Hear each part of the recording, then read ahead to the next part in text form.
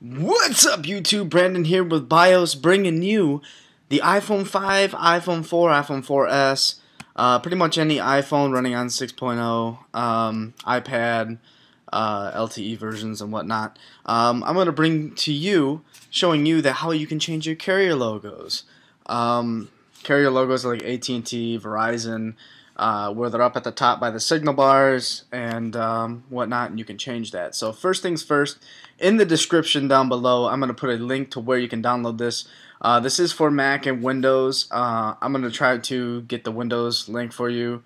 But for right now, the link that I provided is for Mac, so just go ahead, type that, or click on the link, and it'll start downloading.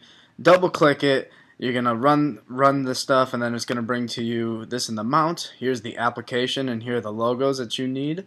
So here's what we're gonna do. We're gonna open up the application.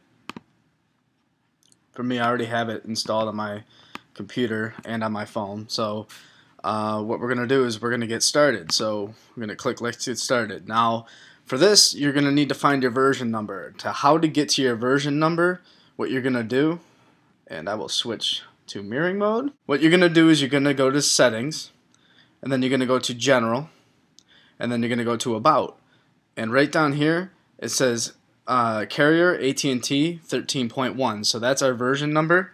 And as you can see up at the top left hand corner, I have a Batman signal proving you that this does work on the iPhone 5.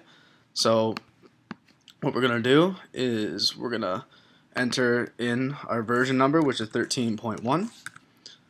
And we're going to click next, and of course it's for the iPhone, but here's the iPad 3G or LTE version. And right here you're going to pick your carrier. So if you're Verizon, you're going to go all the way down to Verizon, which is right here.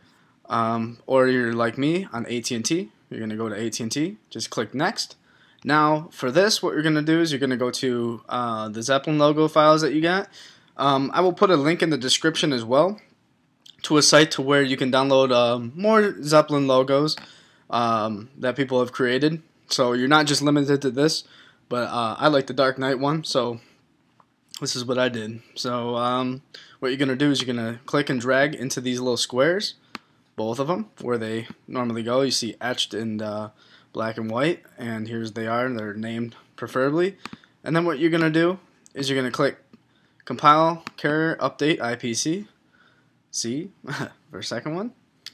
And now what you're going to do is you're going to plug in your iPhone to your computer, like so, or iPad. It's going to open up iTunes. Once my computer stops being so slow and loads. Yes, I like Eminem. No, I don't want to do that yet.